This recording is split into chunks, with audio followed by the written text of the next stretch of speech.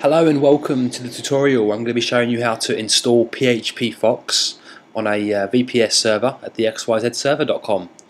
So to get started, I have downloaded my package from phpfox and uploaded the upload folder contents here, just the upload folder contents, and I've also double clicked on the readme file just to give me the instructions for installing the product here.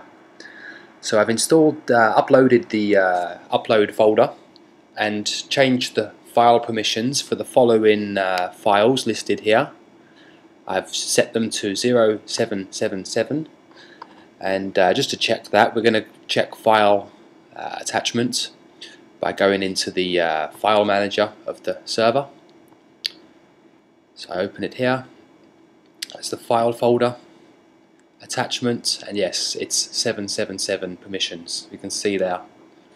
So perfect. So now that I've got all my permissions changed, I can scroll down and it says using the web installer. So to use the web installer, it's relatively straightforward. We just put the dash at the end there. So here's my URL. I'm installing it on fast train. So I'm going to put install index.php. it should be a dot there, not a dash.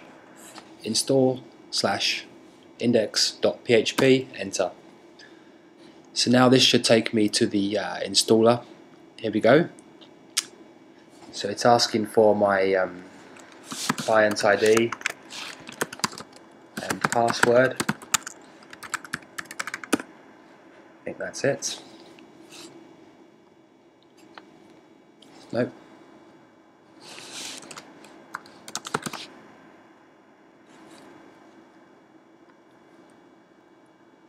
There we go.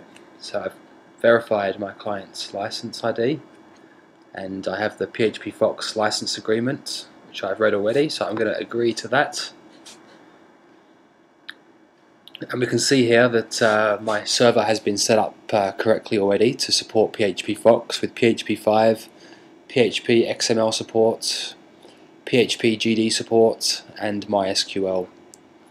So I've got all those services activated, and I can proceed to the next step. So now it's asking me for the database, and I have yet to create one for this. So we're actually going to go back to the control panel, the cPanel rather, and we're going to create a database. So we can do that with the MySQL database wizard here. It's going to be called phpfox.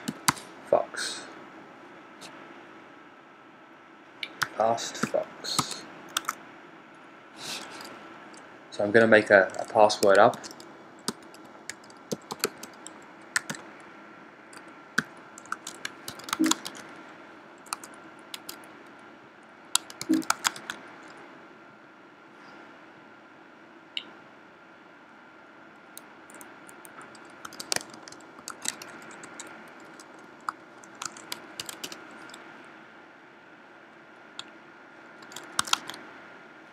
And create the user.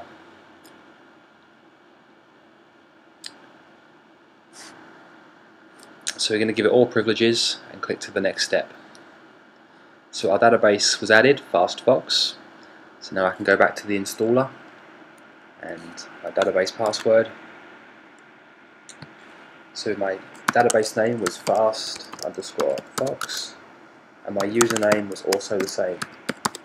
To keep things simple, my database host is a local host, and I'm going to click start the install.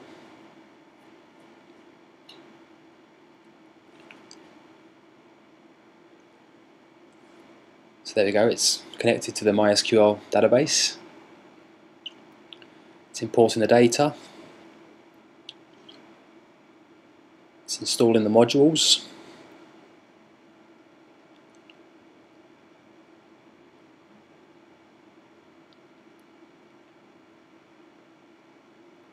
And I'm just going to verify the final steps here.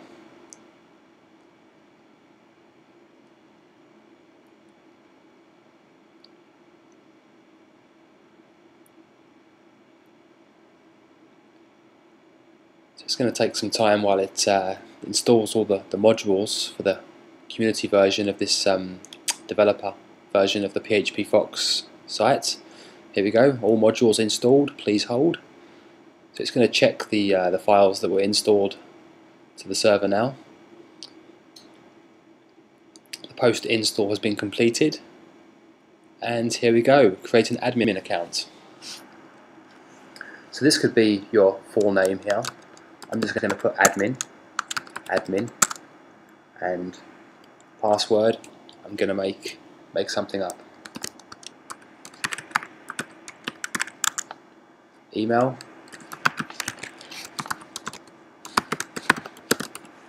Date of birth.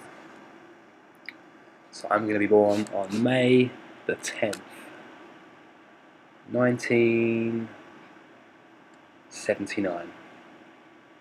My location, I'm going to be from the British Indian Ocean Territory. Actually no, let's put something more. We'll do United States. And we're going to select male. Submit.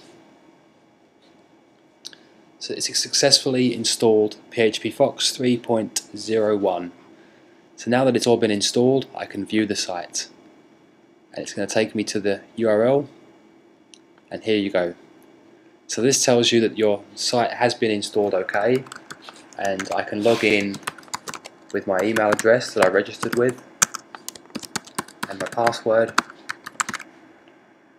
and click login.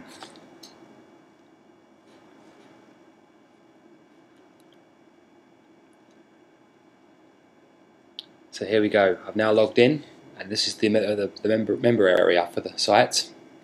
As an admin, I've also got this admin CP tab up here. So when I click here, it takes me to log into the administrator's dashboard. And I'm getting some errors here, some warnings.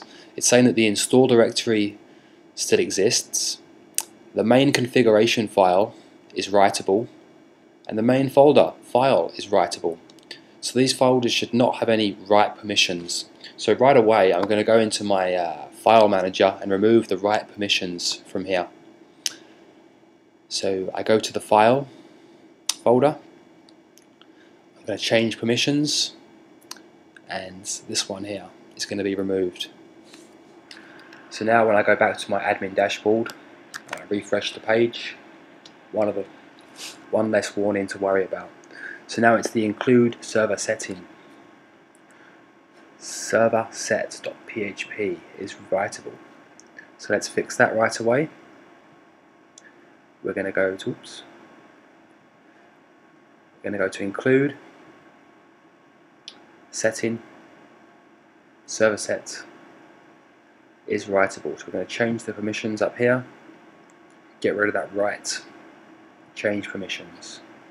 Go back to the admin dashboard, refresh the page, and it's one less warning to worry about. Now it's the install directory. So we're just going to delete this for security purposes. Go back again, and there's install. So I'm just going to delete this folder. Are you sure? Yes. So I go back to the admin dashboard, and here we go. We're now ready. So once you have installed, there are a number of configurations that you can run in the admin CP, and settings is a good one to start with. Just manage settings,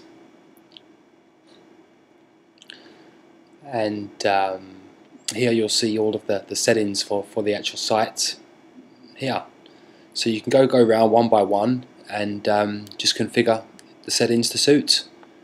And you'll see, before you know it, you'll be editing your site just the way you like it. If you have any questions, there's a very active forum at phpfox.com, and we're also happy to help you at the XYZ server. So thanks for watching this tutorial, and speak to you soon. Bye for now.